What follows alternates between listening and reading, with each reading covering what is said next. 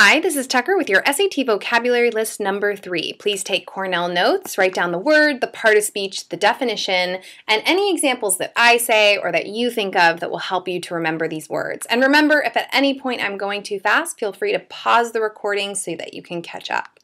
The first word is abduction, and this is a noun, and it means carrying away of a person against his or her will or illegally. Now, often abduction can actually refer to more than just people, but that's the strict definition. To abduct is the verb form of this. So if you've ever been on the freeway, you might have noticed those huge signs. Oftentimes there'll be what's called an amber alert, where basically that huge freeway sign has a notice saying a child was abducted, look for this color car, this make and model, and this license plate, because a child has been taken against their will or illegally. But you might also hear the word abduction when referencing a missing animal. Like there's been an abduction of a cat in our neighborhood, and so everybody's thinking that somebody came and took this cat as opposed to the cat wandering off or something else happening to them. 2 is altruism. And altruism is a noun. It means benevolence to others on subordination to self-interest, which is kind of a highfalutin definition. Basically what that means is you're generous with other people, and as a result, you don't have as much, or it's maybe against your best interest or your self-interest to be so generous, yet you are generous. So when you think about people who demonstrate altruism and they give a lot to their communities, to their family, sometimes they do that and maybe they don't get as much sleep as they need, or maybe they give away money that they could be spending in other places. Those would be acts of altruism. So an example might be somebody like Bill Gates. Bill and Melinda Gates have their own foundation. Now they have a ton of money, but they give a lot of money away, and they could keep that money if they wanted and do whatever they want with their own money. Yet they've set up their foundation to try to fund programs in education and other areas of interest for them. And so that would be their foundation. The money that they give away would definitely be considered acts of altruism. The third word is bravado, and bravado is a noun. It's an aggressive display of boldness. You can think of, somebody who's kind of just swaggering, almost like a ridiculous display of courage. I think of the word brave to help me remember the word bravado, but the word brave has much more positive connotations than the word bravado. Bravado is almost being brave to the point of foolish.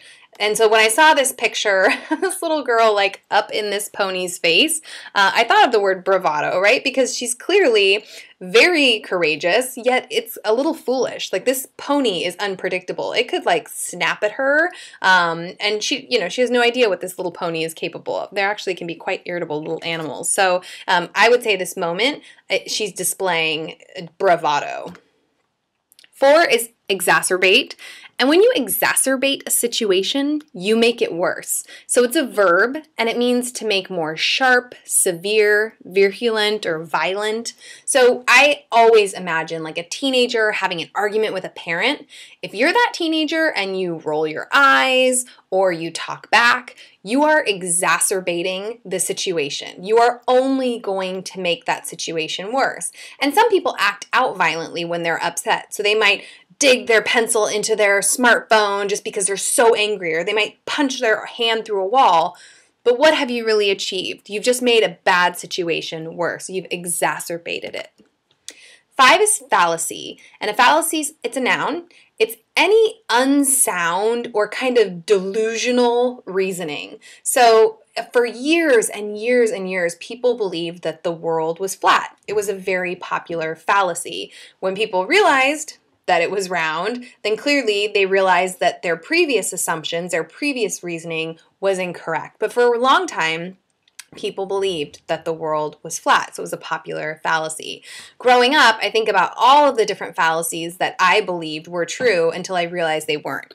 We used to go to Disneyland a couple times every year when I was young. I lived in LA, and I remember thinking that the abominable snowman in the Matterhorn was real. And it wasn't until I got a little older that I realized this was a fallacy. It was not accurate. My reasoning was fairly delusional and came from a place of fear. Number 6, inconceivable. Anyone who read The Princess Bride or has seen the movie knows this word, but I'll break it down. The prefix at the beginning, in, means not. And then the word conceivable, if you can conceive something, you can imagine it. You can believe it. If something is inconceivable, it is beyond conceiving. It is beyond believing or being able to be imagined. It is incomprehensible. So describe something that is incomprehensible. You can't even comprehend, you can't even conceive of it. This expression on this child's face cracks me up. I can just imagine somebody saying something and this little girl, who probably can't even speak yet, throwing her hands on her head and just saying, inconceivable. It would make a hilarious commercial to see this child say that in this moment. Talisman is a noun, and it's a lucky charm. In the past, often a talisman was like a stone or a ring or an object that would have an engraving or images or characters on it and was said to possess some kind of magical powers, like a charm. Now, it's kind of generally used to describe something that's considered a lucky charm. So some people might consider a rabbit's foot a talisman. Some people might consider a dream catcher a talisman, right? It catches the bad dreams, it's good luck, it helps you sleep. Monotonous. Think of mono meaning one. Monotonous is when something is always the same. It's unchanging, and because it's always the same, because it doesn't change, it tends to be really tedious. So you describe things that are monotonous as boring, tedious, the same. So if you go to school every single day and you have a class where the class never changes, it's the same routine every day, that might feel kind of monotonous. You might be wishing that teacher would do some new activities and just change it up so it didn't feel like every day was the same. 9 is pastoral. This describes anything that has the spirit or the sentiment of rural life, life in the country. I like to think of the word pasture, kind of reminds me of being out in fields and country and helps me remember the definition. So even some genres of literature have kind of pastoral elements. So for example, Jane Austen tended to set her books, in her novels, in pastoral kinds of settings, out in the country in England. 10 is recoil, and it's a verb, and it means to start back. And start back meaning kind of like to almost like jump back or to be startled in dismay, loathing, like hatred, or dread. And so the action of recoiling is this movement kind of backwards because you're in dismay or you loathe something or you're afraid of it or you're dreading something.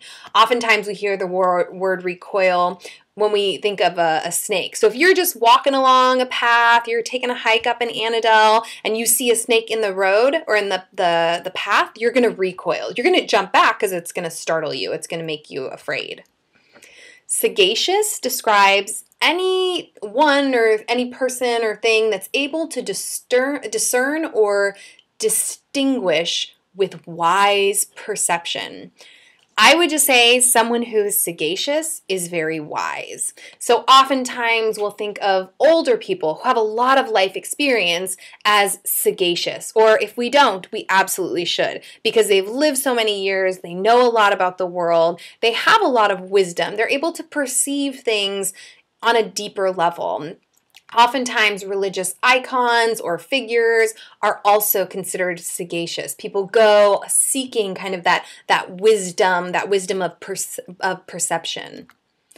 12 is hamper, and not like a laundry hamper. This is SAT vocabulary, so this is a verb that means to hold back, to hinder, to impede progress. So if you have a big barbecue planned with your friends outside and it's been beautiful all week and then Saturday it rains, that's going to hamper your plans, right? It's going to make it hard for you to have a beautiful barbecue outside. You're going to have to figure something else out. If you're on a road trip and you run into traffic or construction, that will also hamper your progress.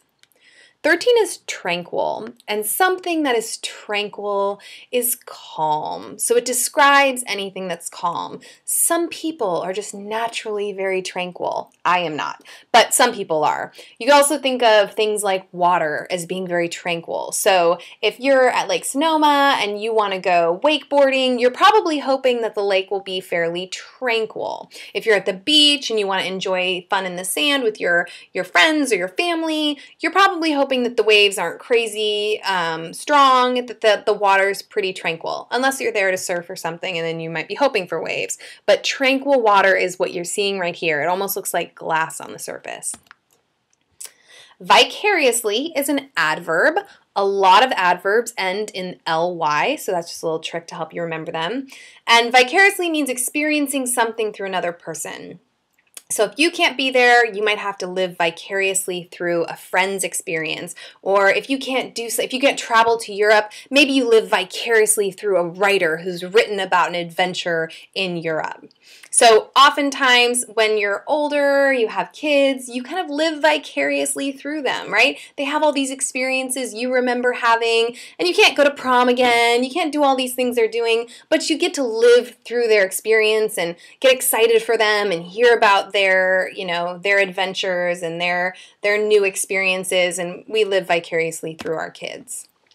Capricious describes anything that is any person who is subject to or led by sudden, unpredictable changes or whims. So someone who's capricious tends to be fairly spontaneous, right? So you might be sitting on the couch with a friend, and if they jump up and they say, let's go to the beach, or let's go to the movies, and you haven't talked about it, they've just made a quick decision, they might be someone who's kind of unpredictable. They might just kind of let their whims and desires carry them to wherever they want to go without really thinking too much about it.